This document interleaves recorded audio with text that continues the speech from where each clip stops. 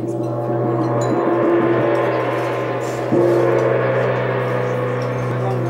evening, ladies and gentlemen. Welcome to Shanghai Jazz. Merry Christmas and happy holidays to everyone. We're so glad you're here to join us, and we're thrilled to have this wonderful trio here tonight to play at Shanghai Jazz. I want to introduce them to you individually. First on the piano, he appears every Monday at the Iridium in New York as part of, now it's called the Les Paul Tribute Band. Please welcome back the wonderful John Colianni on the piano.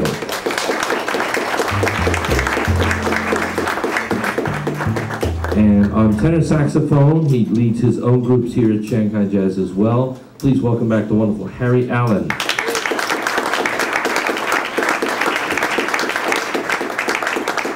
And on bass, vocals, and general storytelling, including on directions tonight to get to Shanghai Jazz. He's only been here, he says, 70 some times, and they got misrouted a bit. But they're here, so that's the important thing. Please welcome back the wonderful Leonhart.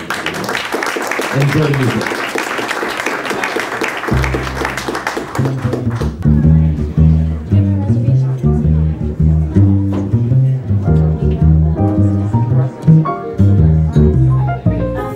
In a little restaurant in Ireland, lots of jazz musicians in the place. Dizzy Gillespie wanders in, everybody knows it's him. Everybody knows his face. Dizzy walks right over to our table. There's lots of folks that he is glad to see. Dizzy says hello to everybody in the restaurant, except for me. He does not recognize me. He never does, he never has. He thinks that maybe I'm somebody's agent, or a dentist who is really into jazz. And I've worked with Diz on numerous occasions.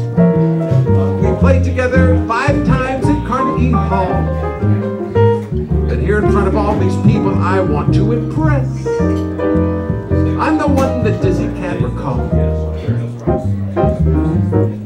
I know he knows a lot of people. His social life is most complex. Every year he sees 1 million faces. The entire world is on his Rolodex. We all take so much pride in knowing Dizzy. Having him know you must feel so fine. How well I know the name John Burks Gillespie.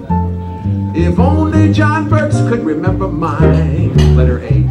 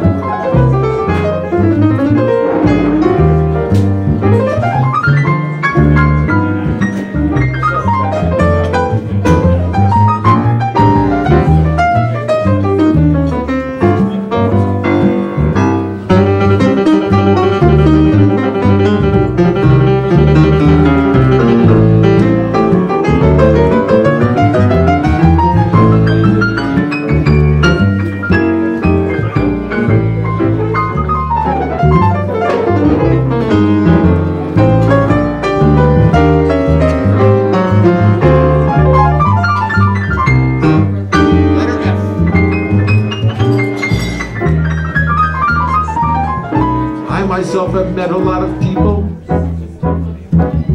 whose names I sometimes can't recall, and I can sense their disappointment when I don't remember them at all.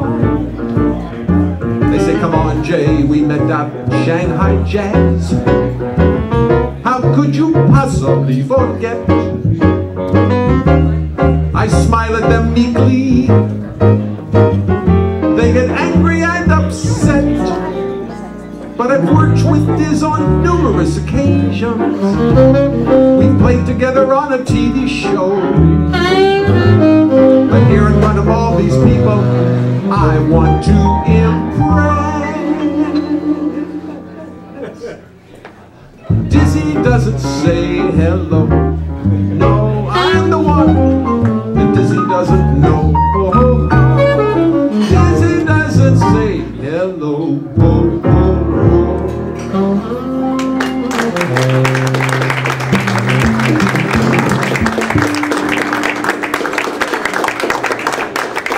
I know it's a very sad tale, heart-rending, but it worked out very well for Dizzy came in one night to where I was working and sat down and said, I heard you wrote a song about me. I'd love to hear it. Okay. I sang it. He sat there, right where you're sitting, Donna, and he was laughing and hitting his friend, having a great time, came up on the stand, shook the piano player's hand, the saxophone player's hand, and sat right back down again. But actually, we became good friends after that. He always remembered me, and any time I walked into where he was playing, he'd almost stop the band and say, ladies and gentlemen, Jay Leonhart. Just so the squeaky wheel truly got ordered.